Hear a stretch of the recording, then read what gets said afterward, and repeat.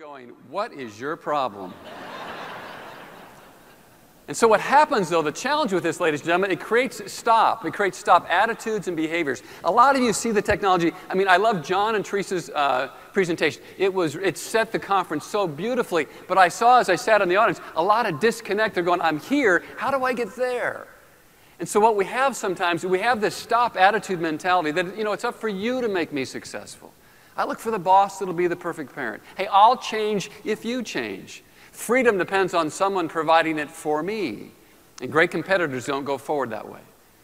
And you'd be shocked at how we get here. You'd be amazed what causes us to stop, and I call them killer phrases. We say them too often. They're ingrained in our habits, in our behaviors, in our speech patterns. No way. That'll never work. I can't do that. That's a bad idea. We've tried that before. It's not in the budget. Hey, I just don't really feel like I want to get involved, okay? And so what happens is we have this stop pattern. My son Joe, as a little boy, runs into the house. Dad, I've got a great idea. What is it, Joe? And he tells me his great idea. And as a parent, my response to his great idea is, Joe, son, that'll never work. What did I just do to him, ladies and gentlemen? I moved him quickly to a stop sign. And where do great competitors go?